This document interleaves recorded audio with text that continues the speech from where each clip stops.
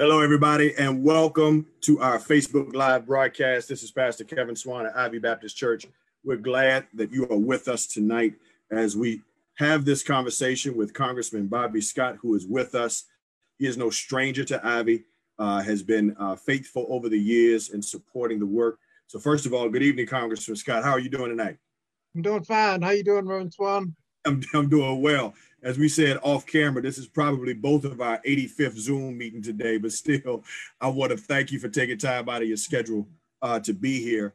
And for those of you who are watching, let me also thank some people who are working very diligently behind the scenes to make this happen. So I want to thank, first of all, on Congressman Scott's team, Miss Gigi, Miss Giselle Russell, and also on our team, the Ivy staff, Miss Angie and AJ, who's still in Indiana, but still is working with us tonight, Reverend Boyer and Tim, all working behind the scenes to make this work. So thank to all of you for your hard work. I do want to say that before we get started, for those who want to, it's going to be to the point that we can do it as interactive as we can. There will be opportunities for you to ask questions. You can share those questions in the chat on Facebook Live. We'll have someone to try to pick those up and try to get those questions answered before we end tonight. Now, we do know that we may not be able to get to all the questions, which is okay. And we'll give you some information that'll let you know what to do once this is over. So this Real Talk series, this is actually the first one that we're doing.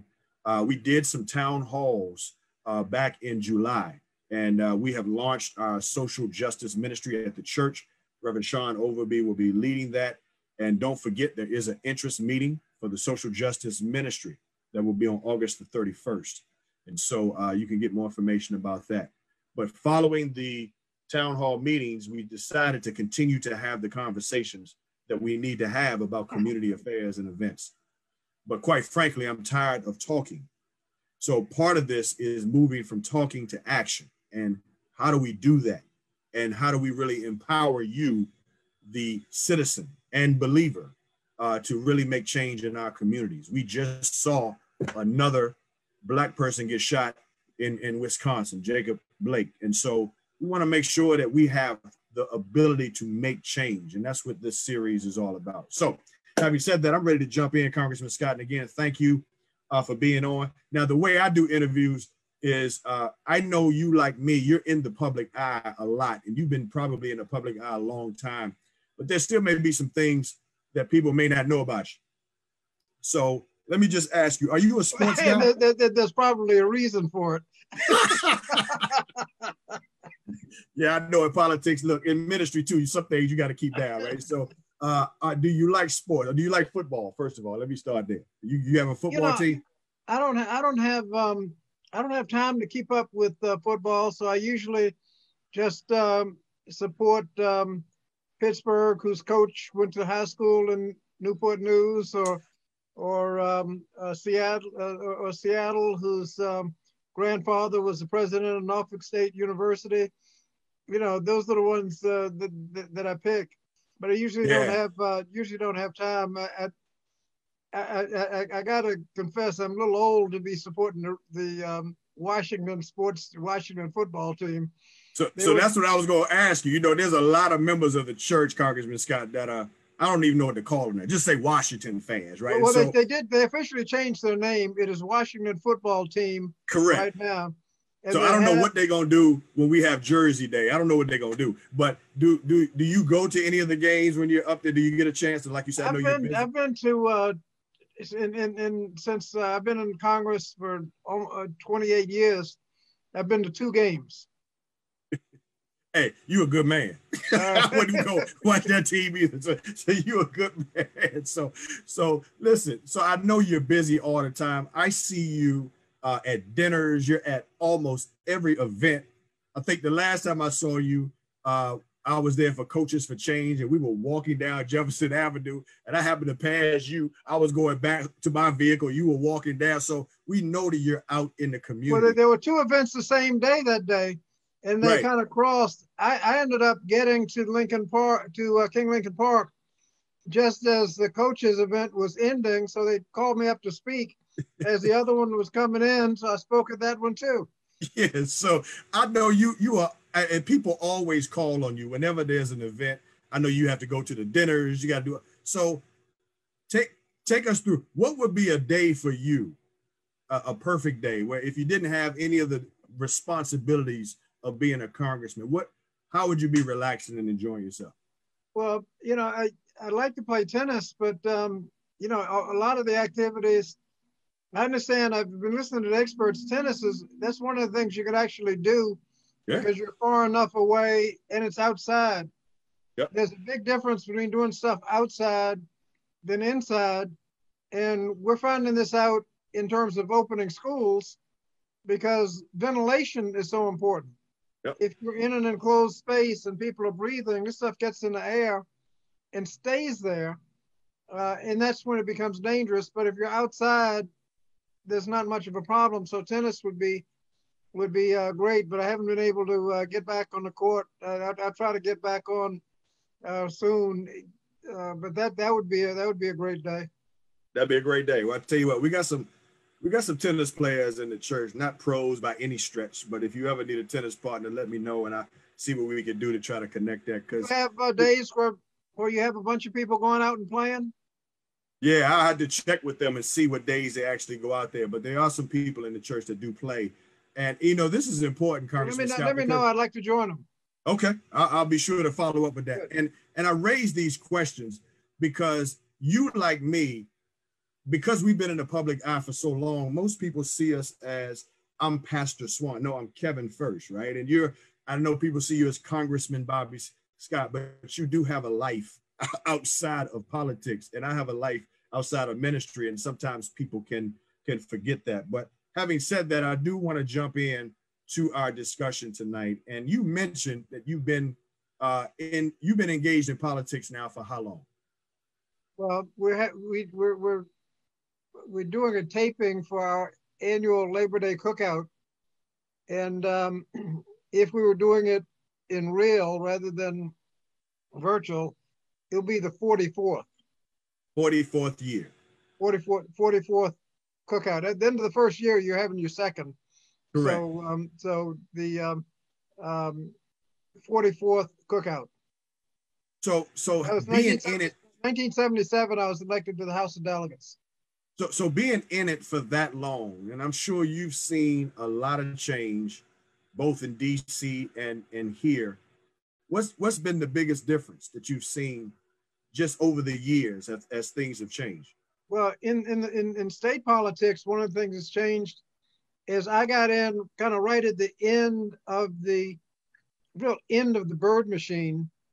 It had been pretty well decimated, but incumbents were still there.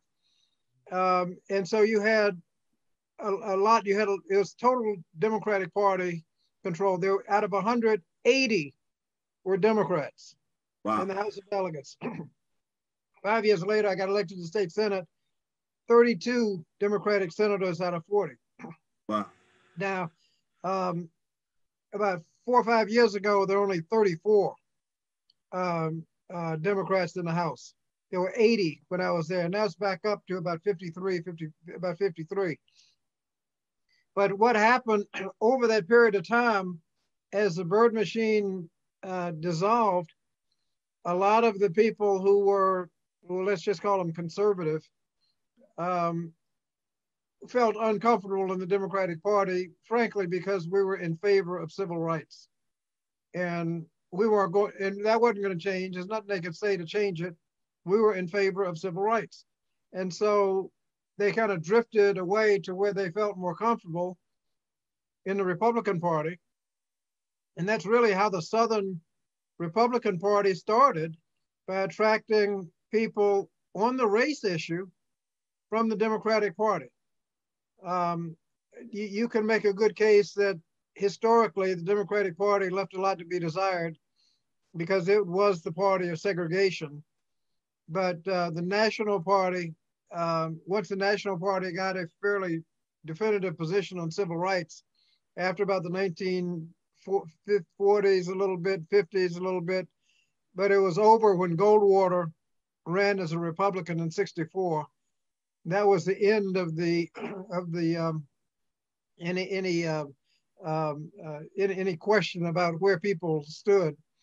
After that, people kind of drifted over to the Republicans. There were still incumbents who were there, elected as Democrats, didn't change, but as they retired, they were replaced by Republicans.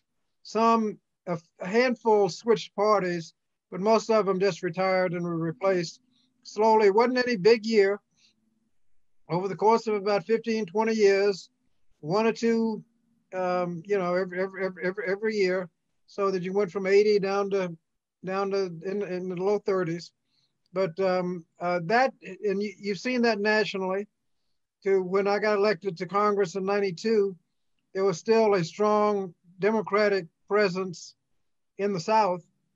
A few years ago, there were no white Democrats anywhere in the Deep South. None. And slowly we're being able to pick up a few seats. But that was pretty much slowly but surely. That was that. I think that's the most the trend that's easiest to see. Yeah, and I can appreciate that. I've been in ministry for 23 now, and I have seen how it has evolved as well.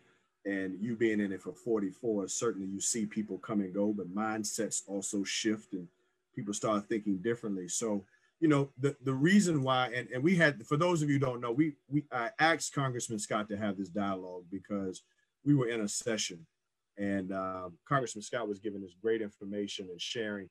And it just dawned on me that perhaps some of the people didn't know how to ask questions because they weren't familiar with the process to begin with, right? I call it, I'm not going to speak for y'all. I'm going to speak for me. Maybe I was asleep in government class, right? In 12th grade or whatever, right? So I didn't understand the process of how government works and really the power that we have as citizens. And so I really want to spend some time, Congressman Scott, talking about that so that those who are watching can really know how this system is set up. So I want to start at the federal level. And we know it's federal, state, local. You're involved in the federal level, right? And I know this might sound like a civics class for a moment, but I think it's important for people to understand how it works. So there are 3 branches of federal government, right? Can you help to just explain briefly what those branches are and how they work? Well, you have the executive. Well, the first branch is the legislative branch. I'd say the first branch because it's mentioned first in the Constitution, and that's the House of Representatives and U.S. Senate forming Congress. We make the laws.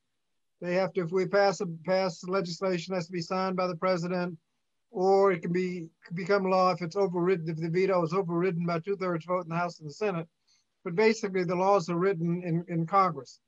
The executive branch administers the laws, and they have a lot of discretion in how they administer the laws. But that's the executive branch. And the judicial branch, headed by the Supreme Court and other federal courts, interpret the law. They decide whether laws are consistent with the Constitution. If they're not consistent, they can declare them unconstitutional, as the Supreme Court did in 1954. It said that all the laws segregating the public schools were unconstitutional and set them aside. And so you have the 3 branches. Most of the imagination and new laws come from Congress. So that's where you are, right? And so you're in the legislative branch. So again, everybody, 3 branches: judicial, legislative, and executive. So for those who don't know, executive would be where the president is. Is that correct? Right. You make the laws. And then the Supreme Court would be in the judicial part of this, right? How they interpret the laws. So now let's get to your part. And by the way, if you're watching us, y'all, go ahead and hit the share button and invite your family members and friends to join us and be a part of this. Create a watch party. And if you do have questions that you want to ask, go ahead and hit them, drop them in the chat room or Facebook. We'll try to get them on as we can toward the end. So Congressman Scott, in your section, of you're the legislative, you're the laws. And so how is Congress set up so people can understand that? Because you said earlier, there are two parts to Congress. You have two parts, the House of Representatives and the U.S. Senate. You have, from Virginia, you have 11 members of the House. From this area, I represent the 3rd District. Elaine Luria represents the 2nd District. Donald McEachin represents the 4th District. The 1st District, Rob Whitman represents us up towards the Northern Neck. Those are the districts in that cover some of Hampton Roads. Like I said, there are 11 statewide. We have 2 United States senators, Mark Warner and Tim Kaine, and that's the federal representation. Of course, the president and vice president are elected state by state, and so we have the president, vice president, then the congressional representation. Okay, so you said federal basis. Okay, and you said that legislative is the ones that make laws. So you have 2 parts of you have the House, which you're in, and then you have the Senate. Can you quickly describe the differences between the 2? Well, there are 2 chambers. There are slight differences in terms of power. The Senate in ratification of treaties, that's only done in the Senate. Confirmation of presidential appointments is only done in the Senate.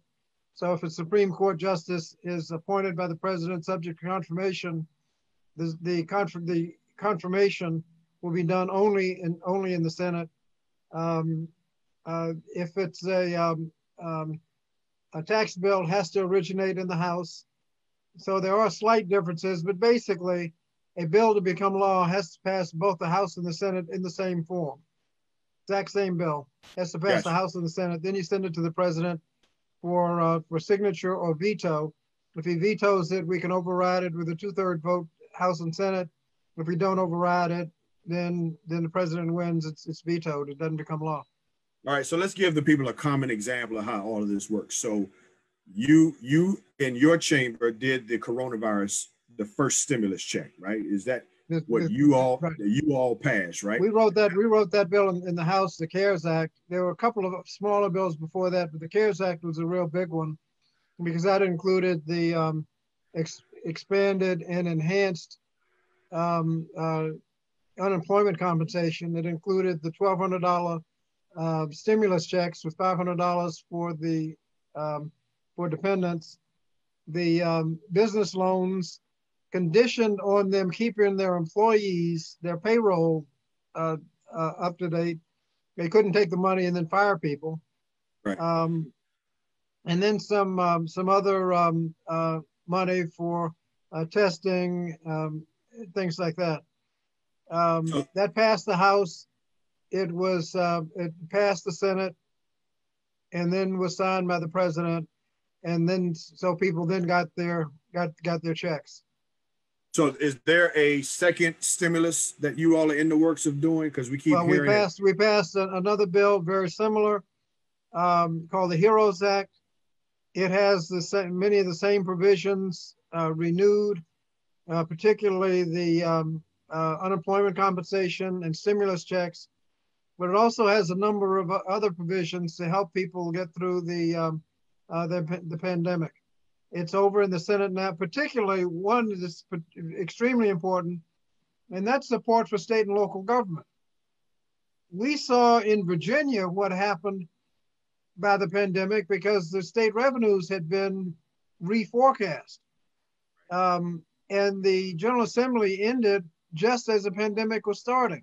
So all the appropriations and budgeting was done without considering the pandemic. By the time you came to the regularly scheduled veto session where you consider governor's vetoes and amendments to bills, the pandemic was going strong and the revenues had been reforecast. In Congress, I chaired the Education and Labor Committee.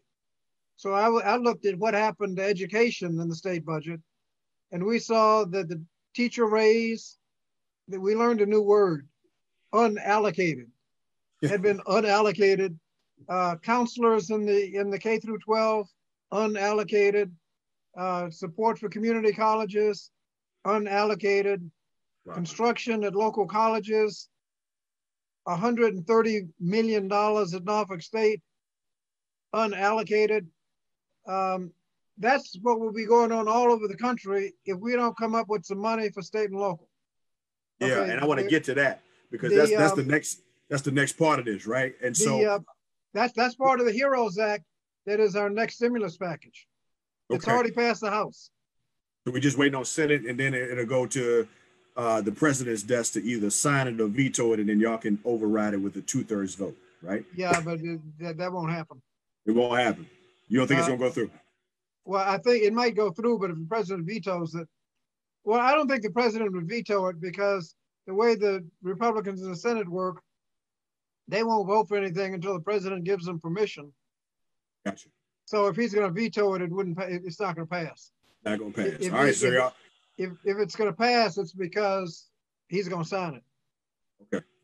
So y'all don't hold your breath on the second one. That's what he's saying. I'm actually surprised that the governors aren't screaming about the need for the money, because they've got to balance their budgets. If they got revenue forecasts that they've got to consider, and they can only balance their budget two ways: fire people or cut contracts and let the contractor fire people.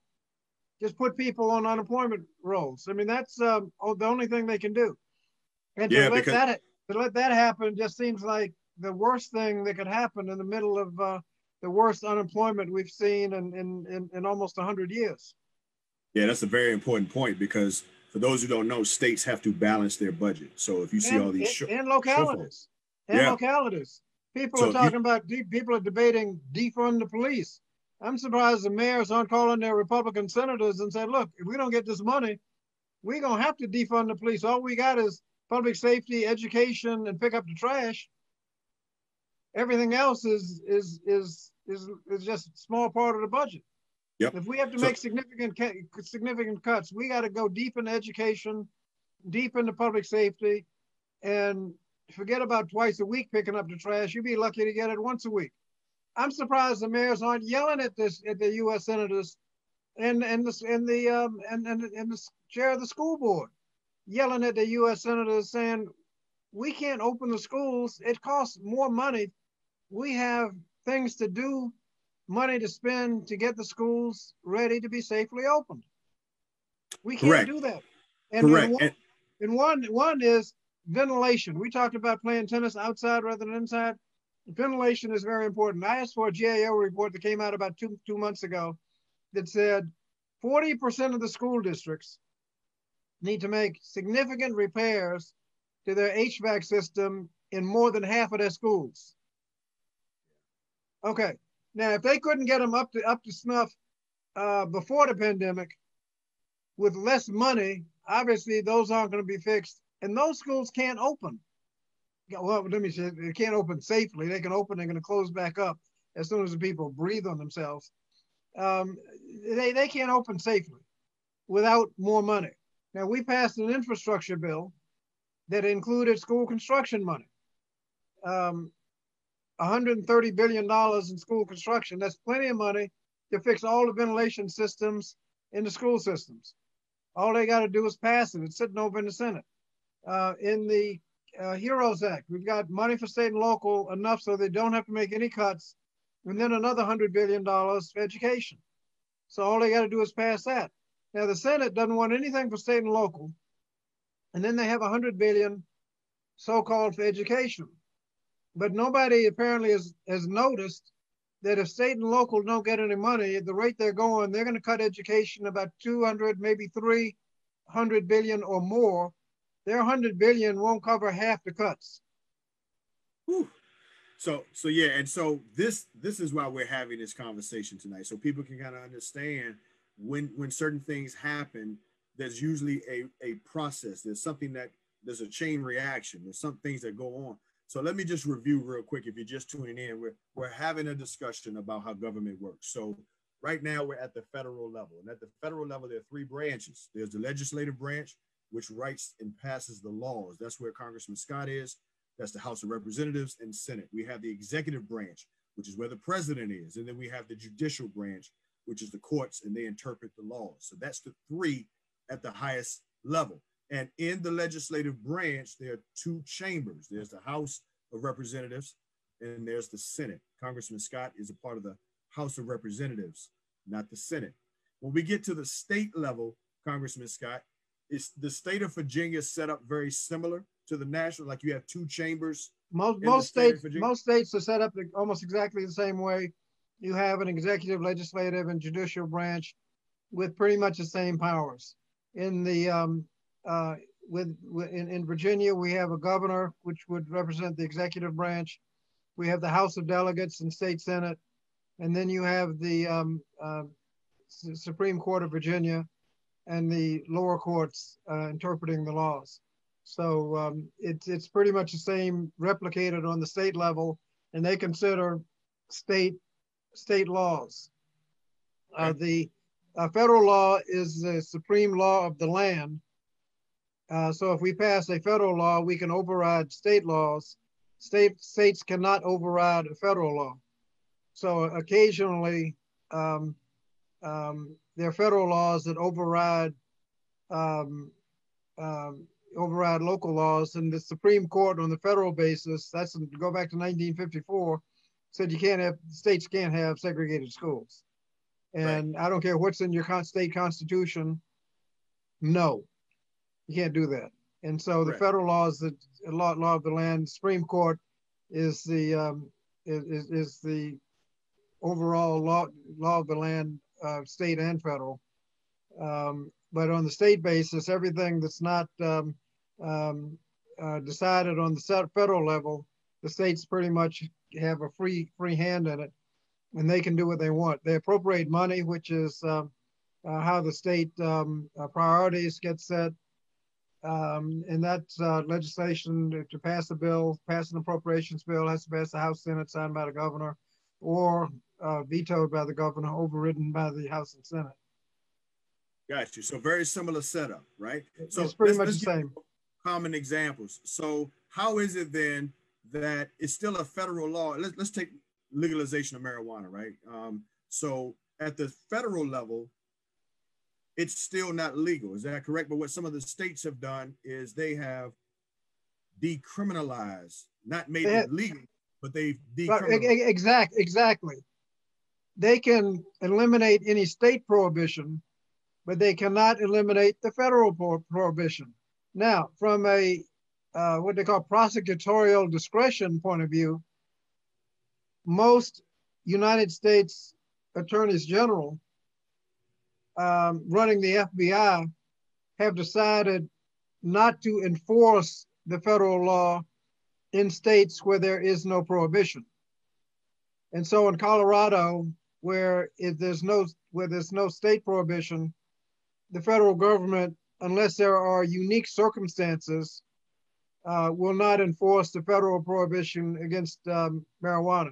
But it is technically illegal, and that causes some problems. For example, banking. A bank can't do business with drug dealers. They will be co-conspirators in the drug conspiracy. And when a marijuana business that's running in the open wants to come to the bank with the money, the banks won't have anything to do with it because it's technically illegal. It's against the federal law. And so we have been trying to amend the banking law to allow these businesses to at least use the banks in those states where there's no state prohibition. We haven't fixed it yet, but hopefully when we get a new administration, hopefully we'll get that fixed. Yeah, so I want to be clear in this particular instance.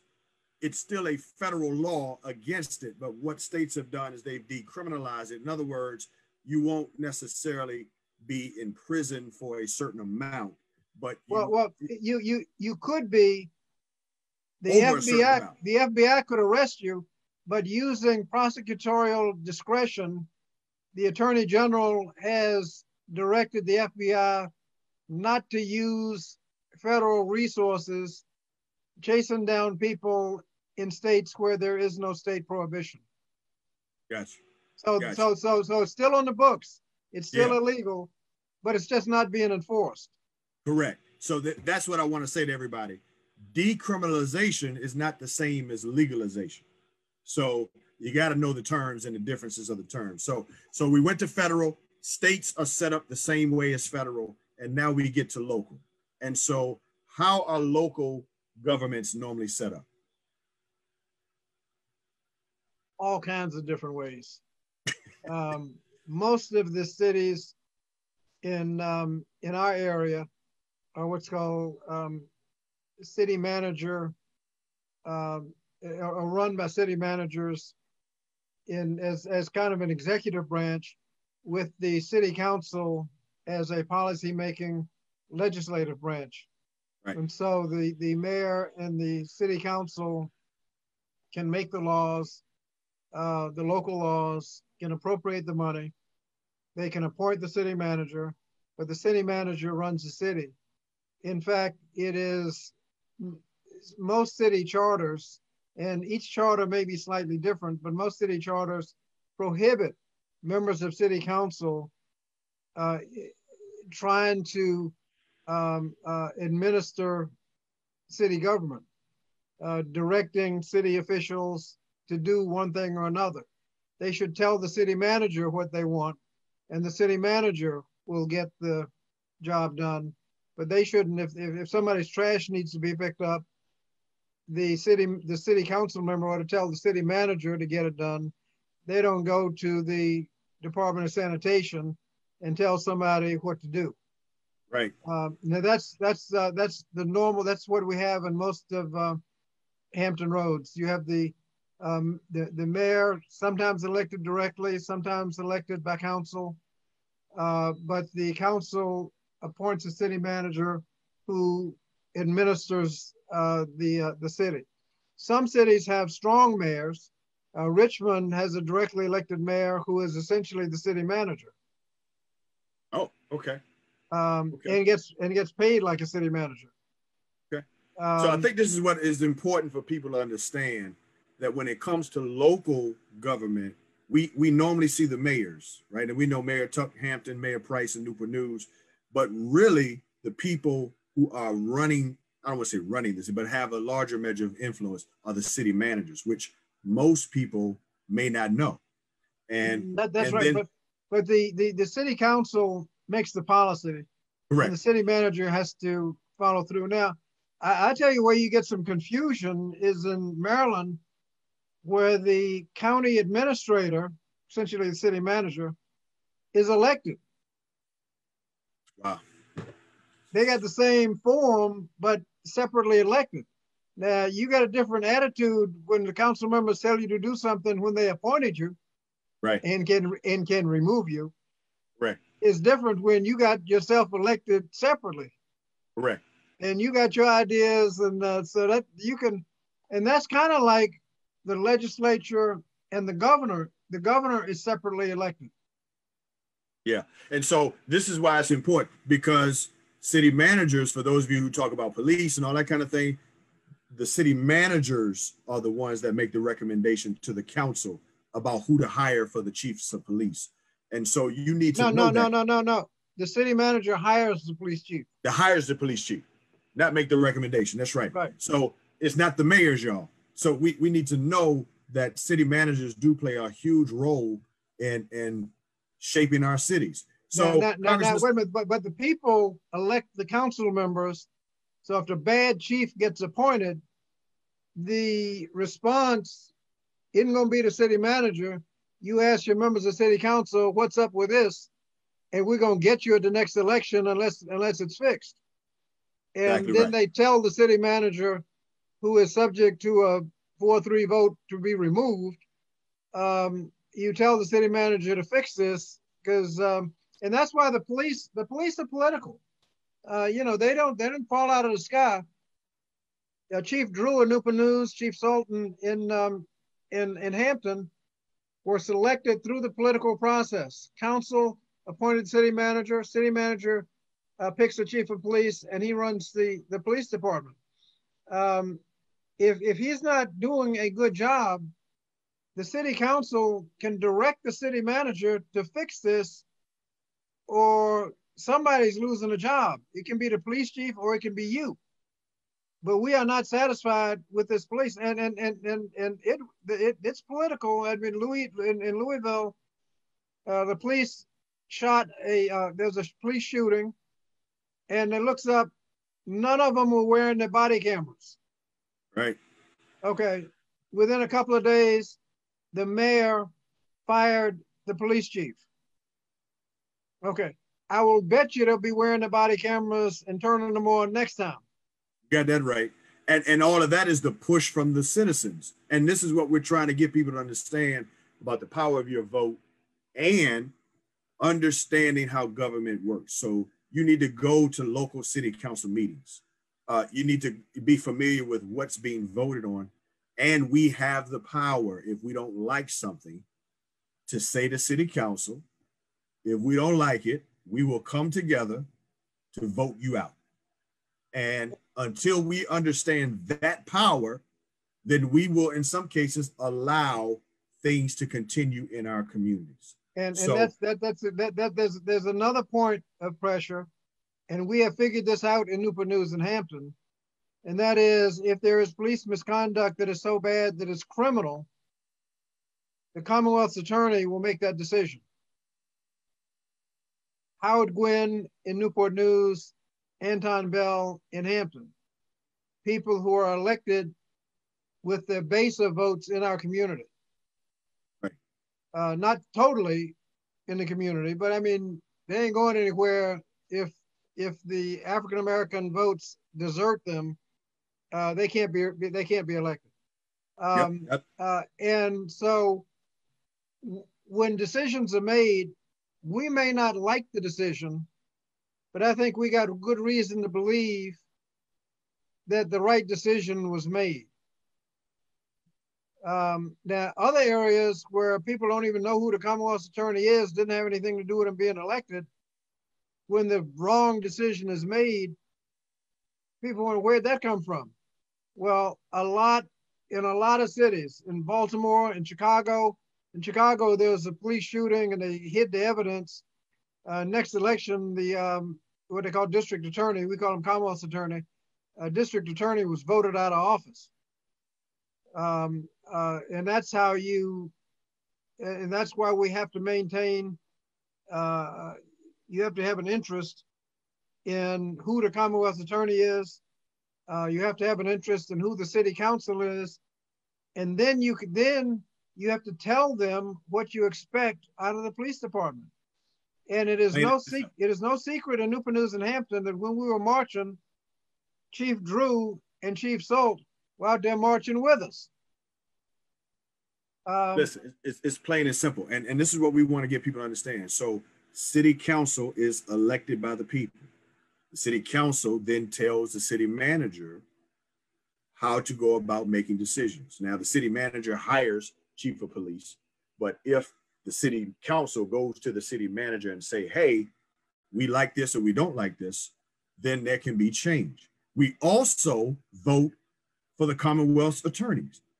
So again, this person is going to be the person that's going to decide whether or not, when there's a police involved shooting, whether or not they're going to pursue criminal charges.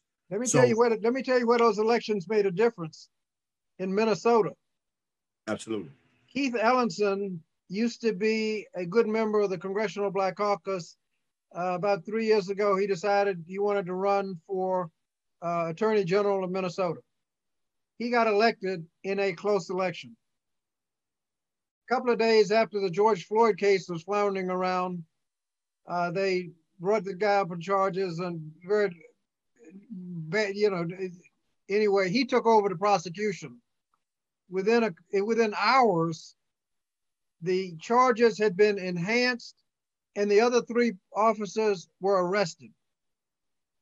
Okay, what would have happened if he had lost that election? Elections have consequences. They sure do. And we can't be on the sideline saying, Lord have mercy. And listen, I am all for marches. I am all for protests peacefully. But if you're going to do that, then also go to the polls and exercise your right to vote. Do both to make sure that you can make sure your voice is being heard. So look, Congressman Scott, we're all, look, time is flying by, right? And I got a whole list of questions. And I know that there's some other people who have shared their questions, and we want you to share them on Facebook Live, and we'll make sure that we can get them. If we can't get them answered, we'll tell you where to go to get your questions answered. So what I like to do is call this last section of time rapid fire. And that means we're going to attempt, I'm going to try to answer as many questions as we can in the period of time that we have, right? So the first question I do want to ask is that a lot of people are concerned about the reliability of the mail-in voting process for this upcoming election. Can you quickly speak to that? Starting September 18th, you can early vote. My view is that what you ought to do is just go to the registrar's office, tell him you want to early vote. It's technically absentee voting. Fill out the form, get the ballot, and go take 3 steps over to the voting machine and put it in the machine. Or you got to go to the booth, fill it out, and then put it in the machine. Over and done with. If you do it by mail, you got to get an application. You got to send in an application. They send you the ballot. You fill it out. You mail in the ballot. You got plenty of time for things to go wrong. So if you're going to use the mail, make sure you do it early. Or you can wait till election day and vote. If you're not registered to vote, you can go to early vote as long as it's before October 15th, which is the deadline for registration. Go to early vote, tell them you want to register, you get registered, and then tell them, and now I want to vote. And you can early vote all the same time, over and done with. So go ahead. Make sure that's the easiest thing to do. Just show up at the registrar's office.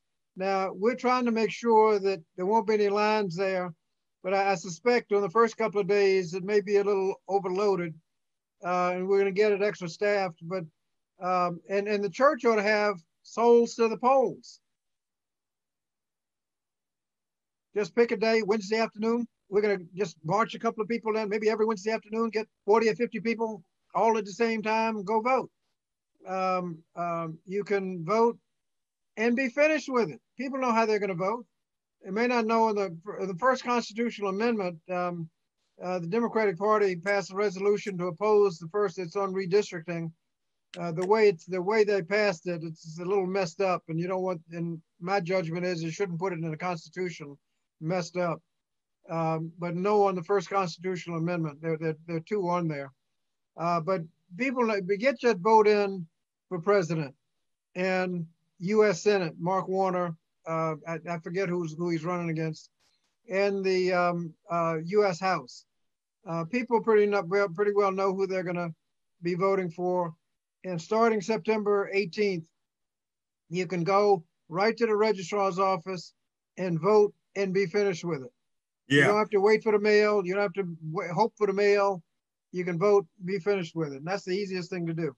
It is. And so let me give you all some dates. There's going to be a flyer at the end of this that's going to list these dates, but it's very important that you know. So as Congressman Scott said, September 18th, you can be eligible to early vote 45 days before the election. October, you said 15th, we had 13th. So somewhere in there is we got to make sure we verify that is the deadline to register to vote. All right. So please make sure that you have that. October 31st is the last day to early vote in person. Okay. If you're going to do an absentee ballot, then you need to do it. And the deadline to apply for an absentee ballot is by October 23rd. If you're doing the mail. If you're doing the mail. Right, that's for mail. And then the actual election day is November 3rd. So what Congressman I think you're right. It's October 13th is the deadline for registration. Right. So what Congressman Scott is saying is if you don't trust the mail and you don't want to go to the polls because of the virus, the best thing you can do is go to your local registrar's office. So if you look to the left of this flyer, if you live in Hampton, those are the addresses that are listed there for where you can go to the registrar's office and say, I want to, starting September 18th, I want to vote early. You go in, you do it, and you're done. You don't have to worry about the mail system. If you live in Newport News, it's on Washington Avenue, and there's a satellite office in Town Center. And then if you live in York County, it's 5322 George Washington Memorial Highway. So if you live in other places, just Google your local registrar's location, go there, find out when you can start voting. Again, 45 days before the election, September 18th, you can begin that. So you don't have to wait until November 3rd. On the satellite office in Newport News, they may not be open for early vote every day. So if you're not going to use the city hall, if you're not using City Hall, call in advance to make sure that they're going to be open the day you want to go. But it's right after September 18th, right after that, just go into the registrar's office, vote, and be finished with it. Yes, and that's what I'm going to do. That's what Lady Swan's going to do. We're going early. We're not going to there because, it's going to be long lines. And we want to make sure that, so you understand that this process, that I know people are being scared about the mail and all that kind of thing. You don't even have to worry about the mail if you just go to your local registrar's office beginning September the 18th. Okay, so that's the first question, Congressman Scott. Some other questions about, and again, this is rapid fire. We're trying to do these as many as we can. So what some people don't understand is the difference between the Electoral College and the popular vote, right? Because we know that Hillary won the popular vote, but she lost the election due to the Electoral College. So for some people who don't understand that, how does that work? Basically, you get score by winning a state. There are a couple of states that you win by congressional district, but most of them, if you win Virginia, you get all 13 electoral college votes. It depends on the size of the state. California, it's 50 some because they're much bigger. Delaware, it's 3 because it's much smaller. Virginia, it's 13. You get 1 for each representative and 2 for the 2 senators. So your congressional representation, that's your electoral votes. You win by winning states, and it's like a baseball game where you win by winning games, not by by scoring. If you lost the first game, if you won the first game 10-0 and lost the next 3 1-0, why didn't you win 10-4? Because you lost 4 games, and that's the World Series. Well, you can technically win more votes, but if you lost more states on a weighted basis, if you lost more states, you get credit for states. You could technically, let's turn it around, you could technically, theoretically lose every state and still win the popular vote. If you lost every state by 1 or 2 votes, but you won the District of Columbia by a huge margin, you could lose every state and still win. I mean, so we have decided, and it's been this way through history, that we're going to do it on a state-by-state basis. Now, there are some problems if you want to go to a straight popular vote. One is you couldn't possibly do a recount if it's close. You got Catherine Harris who was running the Florida recount. If she reported some numbers you didn't believe, well, if she's in the office like that, it's probably not close in Florida, so you don't have to worry about it. If you have to count those votes as part of a close election, if Mississippi can do voter suppression, there's so many things that could happen. You don't have a national voter registration standard. There's so much other stuff going on that people think that you would use the same strategy in an electoral college vote and you just want to count the popular vote. No, you'd have a different strategy. You would, because what we see happening is you're saying it's weighted, right? So that means most candidates are going to go to the states that have the most electoral college votes. Right? No. They're going to go to the states that are close. That are close.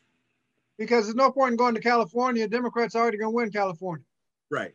You want to go to Ohio, where it's going to be close. Pennsylvania, where it's going to be close. Michigan, where it's going to be close. You're not going to waste time in Mississippi because Democrats are going to lose Mississippi and Right. Alabama. And so you strategically go where it's close, where you can, if you can win by 51-49 rather than lose 49-51, you can win or lose all the electoral votes. So that's where you're going to spend your time. If it's straight popular vote, a Democrat will go to California and try to run up the score. I got you. I got you. And so let's stop there. Let's stop there. There's a different campaign, and then the question is, which one would you rather see? But that's theoretical anyway. We're not going to change. It's a state by state scoring. And so the fact that if it's real close, of course, you could possibly win one and lose the other. Anytime it's close, it could go different ways. Generally, it goes the same way, because if you're winning most of the states, you're probably winning the popular vote too. Right. And so, for those who don't know, Virginia has 13 electoral college votes. You need 270 total to win the presidential election.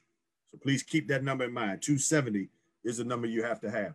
So we have a few questions left, and I know this question may take some time because you're in the legislative branch, right? And we see all of the stuff that's happening in our country relative to Black men, unarmed men. Again, we just saw Mr. Blake get shot 7 times in the back.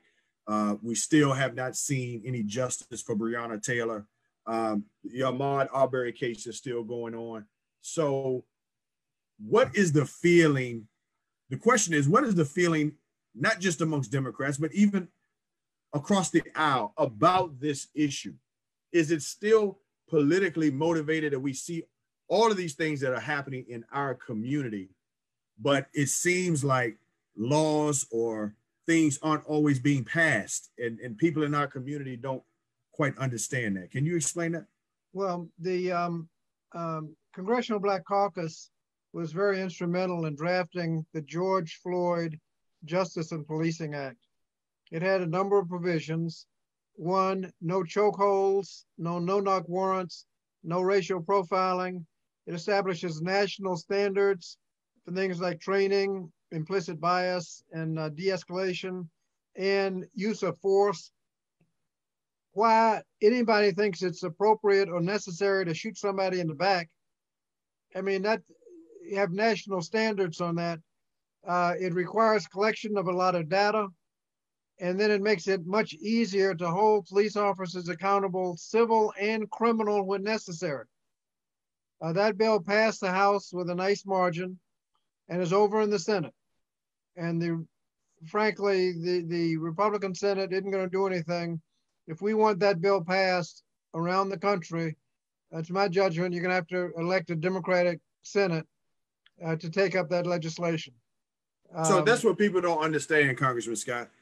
Is it that the Republicans or the Senate won't pass it because it was a Democratic controlled House that brought it to the Senate? I mean, help people understand. I mean, this seems like common sense to most people. You got people getting shot and killed. Why wouldn't somebody want to have some sensible legislation to address this issue? Well, you'd have to ask the Republican. You know, I can't figure out the provisions of the legislation. No chokeholds. Who's in favor of chokeholds? Right. People are killed by chokeholds. Who's in favor of no-knock warrants, where if there's a gun in the house and you go barging in somebody's house, bullets are going to be flying? I mean, who thinks that's a good idea? Which is what happened with Breonna Taylor, by the way. That's one of the reasons it's in there. Racial profiling. Who thinks that's a good idea? Who's against national standards? I mean, just a little minimum national standards on things like requiring de-escalation and implicit bias training, use of force, making use of lethal force not reasonable but necessary. Just changing that as a national standard. And then collecting data so people know exactly what's going on, and holding people accountable, even criminally liable. And the way the bill is written, there's nothing in there that that is not present law somewhere. We change on criminals whether or not the shooting was willful and knowing. We change that to reckless. Well, reckless disregard is a crime already in every state.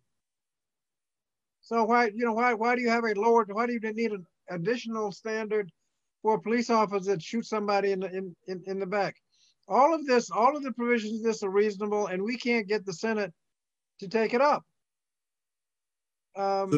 So that leads to my. I want to let me come back to that because that's my last question I want to ask because we're almost out of time already. But there is a question about youth. We have some youth and young adults who aspire to want to be in public service or to get into the role of politics or just better understand the process and make their voice be heard. What would you recommend to a young person at this stage that they can do to get involved? Get involved in organizations that are making a difference. The one I think is most appropriate in our community is NAACP. When I first got back from law school, there was a housing issue. We got a bunch of people together and we addressed that. Then there's a health issue. We got all organized and did that. And then there was another issue that we got all organized and dealt with. And somebody said, we got to have a permanent organization. And somebody said, well, that was NAACP. And if you look at the organization of the NAACP, they have an education committee. They have a discrimination and employment committee. They have a voter registration committee. They have about 7 or 8 committees that cover everything that could possibly come up.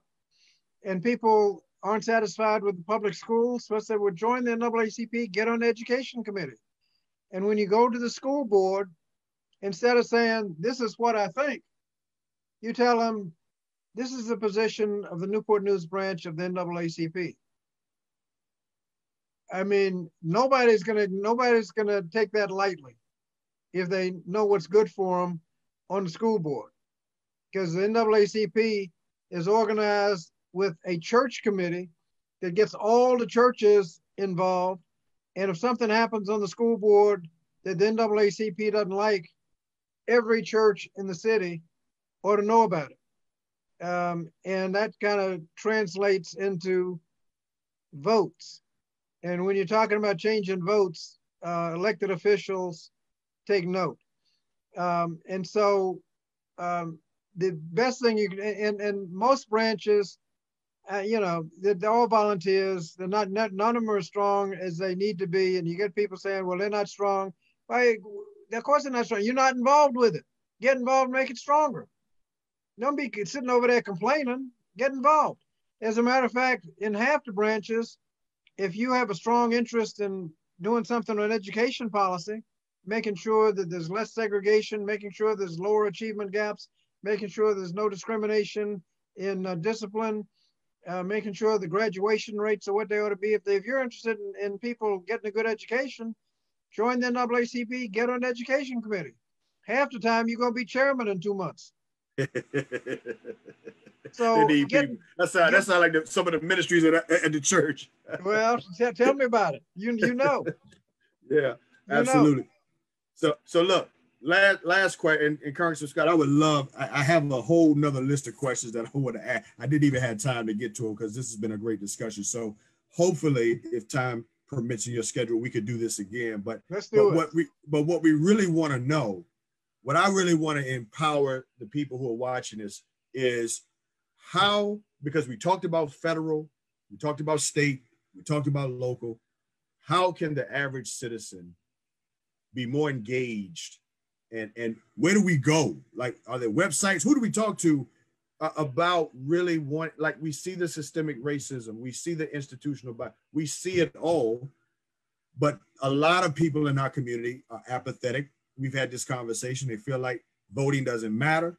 Nothing's going to change.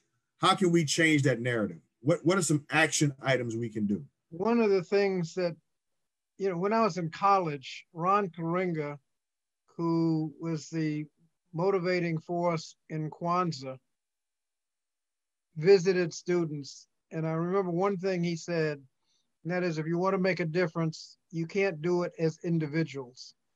You have to do it as groups. And I know if you know this, if you're trying to sell a banquet, you have to sell tables. You don't sell individual seats. And if you get people selling tables, you get 30 people selling tables of 10, you got 300 people coming right off the bat. And so working in terms of groups is how you do it. And the one group, I go back to the NAACP, if you organize there, you can get your issues on a federal basis. The NAACP has an alert system. The state is getting organized, state NAACP is getting organized. But as issues come up, the Washington Bureau will send out an alert. Here's the issue, call your representative. By the time you've read something in the paper, they're telling you what already happened. It's too late to have an impact. They will also do a scorecard. So when a representative comes grinning at you in your church, you can pull out the scorecard and you know who's looking at you. And some people have the nerve to come to your church and grin at you, and you look up and 20 issues, NAACP had an issue on, and 18 of them were on the wrong side. That's why we don't let nobody speak anymore. we tell them now, you can sit, you can praise the Lord, we'll acknowledge you, but you're not getting the mic. Well, but the NAACP is the one. There are other organizations. If you have an interest in the environment, you have Sierra Club and groups like that are interested. If you got each issue, there are recognized organizations where you can make a difference in that issue. The NAACP just covers so many, education, employment discrimination, housing, so many different issues that it's a nice place to start. But if you want to make a difference, you have to get involved in organizations, and then you can show people that your views are worth listening to. Some people have bright ideas, but the more you get to know them, the less you would want them representing you anywhere. Others, they said, the person always knows what they're talking about. And so when opportunities come up, you have a good idea who to look at. But you can make a big difference by getting involved in organizations, making sure that we channel our energy into getting out to vote, because that's really how you get people's attentions, and that's how you make sure the right people are in there making the right decisions, particularly on city council, school board. And we got hard. This pandemic is just setting us back years. There's a thing called the summer slide, where low-income students, when they leave in June, by the time they get back in September, have actually regressed about 2 months. Okay, the summer slide started 2 months early this year.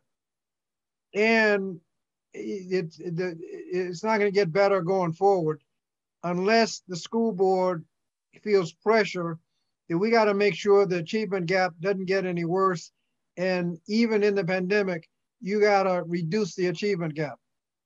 Now, unless they're getting any pressure, nothing's going to happen. You get special ed students, they're not getting an education.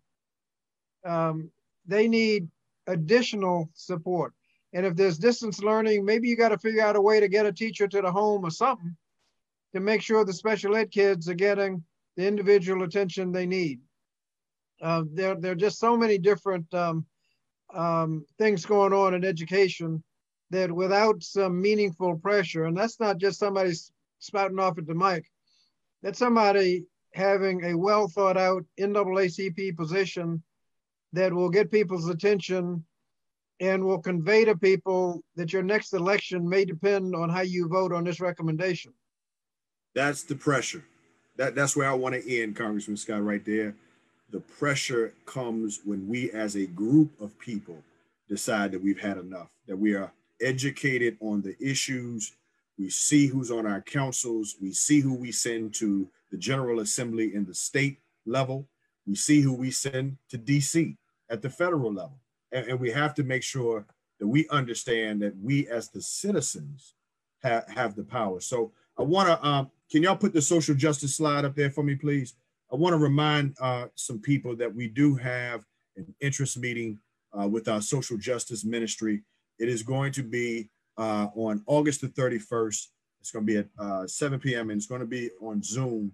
And there is the code there for any person of Ivy who's a member. And at some point, once we get it going, if you're not an Ivy family member, we'll still extend invitation to you.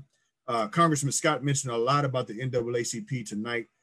Ivy is a diamond member and supporter of the NAACP and have been for a very long time, going back to my predecessor, Dr. Henry Maxwell. And so these are things that we do take seriously when it comes to the social justice issues. Reverend Overby is going to be leading that effort. So if you're interested, email socialjustice@ivybaptistchurch.org if you want to attend that meeting, and you'll get some information. socialjustice@ivybaptistchurch.org. One other slide, if you can put it up there, is we may not have been able to answer all of the questions, right? And so here's where are some numbers and websites that we want you to be mindful of as we leave tonight. So the first one is the information of where you can go, okay, to follow up. If you have political questions, things about the election, things that we talked about tonight, the registrar's information, just basic political questions, 245-2000 is where you can call. If you have congressional issues, again, Congressman Scott is a part of the legislative branch that makes the laws. If you have questions regarding, he again oversees the education committee, anything regarding education at the federal level or what's happening, congressional issues, call 380-1000. Two different numbers, y'all. Let me say it again. If you have general questions about the election, 245-2000. If you have congressional questions about what Congressman Scott does and what's being done in DC, then you call 380-1000. And then there's a website at the bottom for the State Board of Elections. So again, if you need all those dates again, or just information, if you need to verify if you're registered, go to this elections.virginia.gov. Elections.virginia.gov is where you can get that. Congressman Scott, it has been an absolute honor. I really appreciate you doing this tonight. Again, I would love the opportunity to do this again, hopefully before the election, and then we can continue to educate people on this process. I'll leave it up to you if you want to make any final remarks tonight before we leave. Well, I appreciate it. And I was looking over your left shoulder. You got a book, Color of Law. That's it. That is a interesting book because it gives a history of discrimination in housing and what the federal government did to help the segregation that deny African Americans had opportunities that others had. And that is a contributor to the wealth disparity. And that's one of the things that we need to work at, making sure that we address the wealth disparity in the country. Absolutely. And that book I recommend for anybody who wants to check it out. It systematically goes through, as Congressman Scott said, how the government was complicit in moving Blacks and not allowing Blacks to move in certain communities, to keep us in certain communities. So the value of our property would go down and other properties, just all kinds of stuff that's happened over the course of our history, which again tells us why we need to exercise our right to vote. So let me thank again Miss Gigi Russell for this in Congressman Scott's office. Let me thank again Miss Angie, AJ, Tim, and Reverend Boyer on our side. Thank all of you for watching tonight. Again, we hope that you've been blessed by this. We plan to do more of these real talk conversations. So again, until next time, y'all be blessed. Have a great night.